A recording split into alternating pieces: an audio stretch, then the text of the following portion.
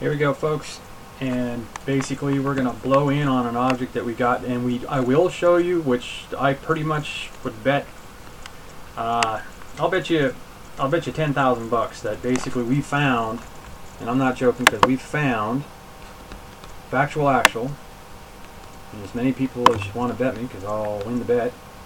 We're gonna have at the plow footage at this time here, we've got a star cluster here that I've got a link that one of our cohorts that I chat with on the internet, there's tons of people that I talk to on the internet, we got pretty much a match on this here, but you know, it could, I'm not betting that this is the same actually that I see, but we're gonna step back and I'm gonna see. Now remember, that's the sun, and whether somebody wants to say that that's black, we've already proved that that's star clusters that are in front of the sun. Okay.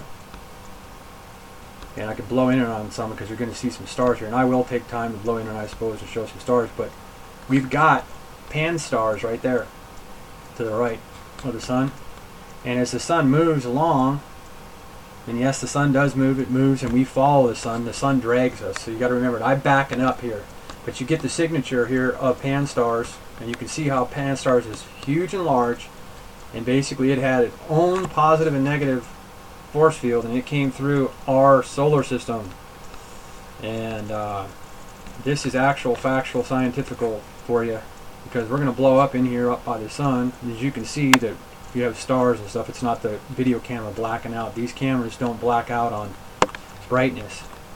The sun is gleaming straight in, all this stuff is hella bright, and that is Pantsarrs, and you can match it up to what I showed you in my videos before, the guy with the, and you get a good signature here at the South Pole. From Nearmire Station, you can see the electrical current bubble coming off it, and actually it's a little bit statically connected with the sun, but the sun didn't overpower it and didn't cling it like if Earth or whatever is ever, Mercury and anything that's ever came through our solar system by the sun, which the sun has electrically trapped it magnetically, statically, it couldn't catch.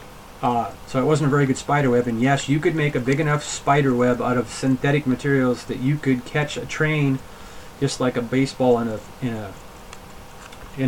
glove. Okay, just if you had a train going, you built a big enough catcher's mitt to catch a train, you could catch a train. And magnetically, statically, electrically wise, besides just solid materials, and then it gets down to mass and Newton's law and so forth. Newton's law is mass, that's all. It's not electrical, okay? Everything is electrically connected. Static electricity, DC, low voltage, nuclear energy, static nuclear energy, okay? That's Pantsarrs, ladies and gentlemen, right there, up behind the sun, okay? And then factual will come down here, as you can see that signature coming along there, and then I'm going to just cruise along to the left-hand side. We'll get over here and we'll go 999, and we'll pull in and we'll get the magnifier out. We'll show people that basically once again, that there's basically star clusters, nuclear fusion on the sun. Okay, we'll go 999, and we will blow in on the sun.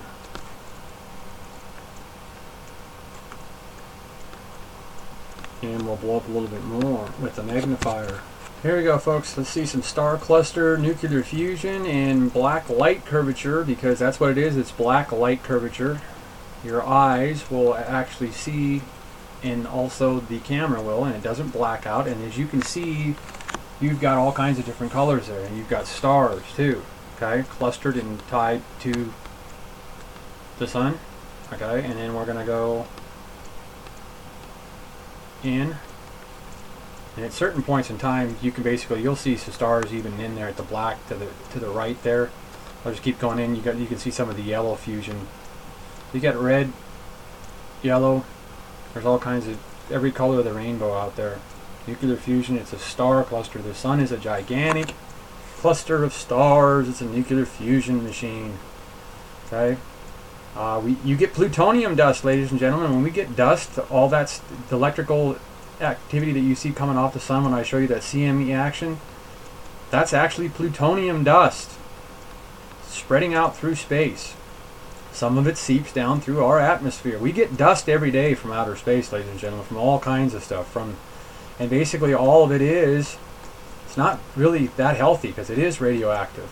just about everything in space that is a star is nuclear active. Radioactive, radioactive. Okay, and you can see these stars even in the blackness. You can see, and I'm only at 900, becoming a little bit more, and it'll go away. The magnifier will be there a little bit, but we're in the black mass, and you can see the different colors in the nuclear core of the sun. Okay, and then you can see some of the stars that are magnetically connected, and the sun is magnetically connected to a magnetical strand, i.e. I call it an umbilical cord of stars, star belt. And you basically, if you watch my videos today that I was showing you up in space, when stereo A turned around and got above the sun and above the star belt to basically roll over and see over and look at Mars and so forth. So you can see the stars in here in the darkness in red, yellow. And I can't point where the coot, and you can see the red, and then the plow thing came up there, but we're in there on the sun, and you can see the different colors in there on the sun. Gigantic nuclear reactor. The sun and any star out there is nuclear, it's radioactive, and that's an actual fact. And just on the lower end, there's stars, lower left. Nuclear fusion, that's part of the daisy chain of the DNA makeup of the sun and all the supergiant stars and all the stars in the universe. In the Milky Way galaxy, for damn sure. And then other galaxies have some possible electrical connections to each other. Butterfly effect, and this is all butterfly effect. And you can see pretty much the core of the sun right there, the bluish, and then the green, and then the red. And then you can see the light color, that's stars. Okay, nuclear fusion, ladies and gentlemen, the stars, radioactive nuclear fusion. You'd have to wear a welding mask to look in at it on a reactor or collider. Take a look at the pictures when they look at the collider over in Europe. Okay, now when we go through, you got to go to, you go ahead a little bit, and you can actually see how fast the Pantsarrs and how slow the sun, somewhat in a sense, because it's just all angles too, and then the rifling of, more than likely they figure that the sun rifles, and you can pretty much see it when I step it back here and so forward. Remember, at the South Pole, but as you see, it basically rifles. Okay, the sun pretty much rifles. We follow it at 66,000 miles an hour. Okay, watch the clock. I was going back, and I'll go forward. And what we'll do is, and then we get Pantsarrs more than likely, possibly on the other side also. Okay. And sometimes, now if I would be wrong on this being Pantsarrs there, I don't really care about that too much, but the actual factual that it could end up being one of our other supergiant suns bleeding through from way out in space also. So, but no matter what, that was Pantsarrs to the right, because that's the positioning of it. When I back it up, if I go back to, and I can even blow in here too, and you know, there's I'm no magician. They're basically, there's stars there too. Okay, you see the stars, the clusters,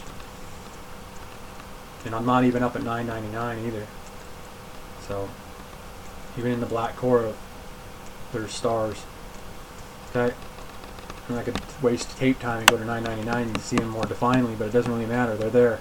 So I'll get back down here and get the magnifier off there. I'm wasting a lot of time on making a little bit of mistakes on, but I'm not going to take time to edit too much on this. This is pretty I mean, you know, if you've been watching the videos long enough, or even if you just watch this for the first time, I mean, I speak clearly. I used to speak at the, you know, like the opera things, I guess, basically when I was a kid.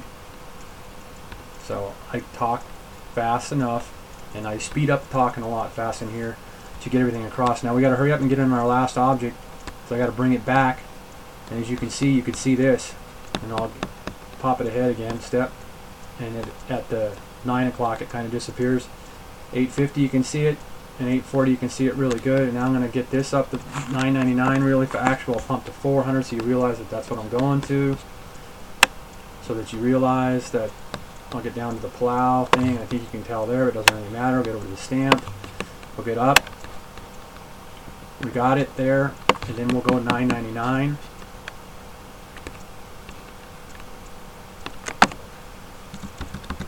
And then I've got the magnifier, and we'll get on that bugger. And I got a core shot I want to hurry slip in because I had a person that, you never know who your friends are. I'm just saying that just for everybody. Most everybody that I hang out with and talk to, we all are the same way. Actual, factual. But he gave me a shot that basically, it's somewhat as a signature pretty close to it because it's by the sun and it's up by core today. Now there you go, you got a star cluster, okay? And I can't point now because I'm at 999 and I'm gluing in on it, but you can see that it's got, and then you got to remember the butterfly effect, just like the sun, just like anything nuclear, that you get black curvature to it. It's a butterfly effect. It's like the smoke. Burn a candle, you can get 20,000 volts off a simple old style candle. Don't get one of the new ones with the glycerin and all that stuff. Get an old wax candle, put it on a table, get yourself some insulated copper paddles. That means copper paddles so that when you hang on to the back side of the paddles, you got it insulated. But don't play with electricity. Just have an electrician do it for you and have them show you. And basically you burn a candle and you can get 20,000 volts out of a flipping candle, ladies and gentlemen. It's all electrical. The secrets of electricity that they don't want you to know. They don't want you to get electricity for free. So, and I'm an electrician. I don't want to run out of work, and actually I never will run out of work because electrical is the way everybody should go. If you're not going to be an attorney and a doctor and a lawyer and or a judge and a fireman or a police officer and basically hold everybody at their little whim to do whatever you want them to do, which basically in this country you have your constitutional rights, you do whatever the hell you want to do, as long as you don't break the law.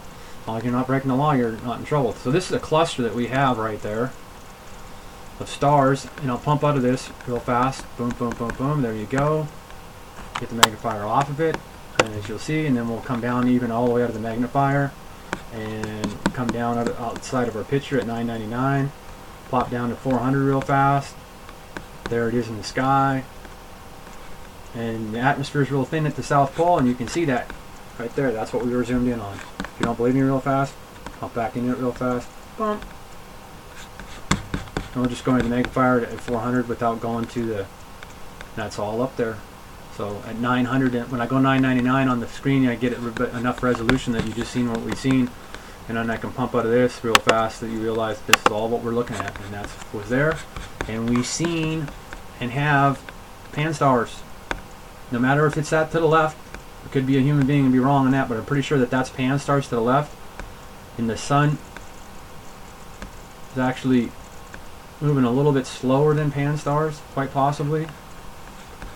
So as it we get drugged behind the sun, which that's the sun, and I'll freak you out here. We need to see the supergiants too, because we'll keep backing up. I'll give you that's Pantsarrs up to the right. I've been showing you that. Got a little bit of video time here. I ain't got time to get the magnifier to the middle of the screen, but here comes the sun just above the magnifier, and it's basically the supergiants, ladies and gentlemen. As I go back in time, they start coming in at right about there. Actually right there, and there's darkness, and then we got the supergiants, stars, clusters in a row. Milky Way galaxy, all the supergiant stars, and then you get the alley, and then you get the sun. Here comes the sun. And there's the sun, and there's Pantsarrs to the right of the sun. Back up a little bit, and I'm down enough, and that's Pantsarrs right there. Back up one more frame. Well, that's Pantsarrs. Pantsarrs at the South Pole, ladies and gentlemen. Yep, more than likely a supergiant star right there. When you see this halo effect all the time, that's the magnetical coming in from another supergiant or star the same size or smaller.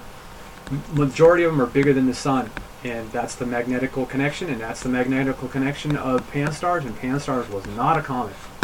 Pantsarrs is not a comet. More than likely a falling star, a falling sun. The Earth was a star at one time, ladies and gentlemen. And we still have the molten lava in us now, and the earthquakes are calm. In another day, 24 hours, we will probably have more earthquake action with more objects coming by. Our 3.8 kilometer size object has disappeared, or is moving away from Earth, and we'll get that 24-hour period afterward, and we'll start getting a little shimmers and shakes, just like you would shiver if you were in the heat and we threw you in a freezer. You start shivering, and that's what Earth does. Hot objects come by, Earth shivers. Hot objects come, it warms up, contracts.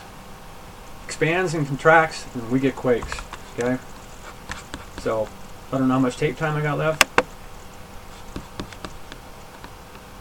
That's Pantsarrs, folks. Pantsarrs up by the sun. Pantsarrs right there.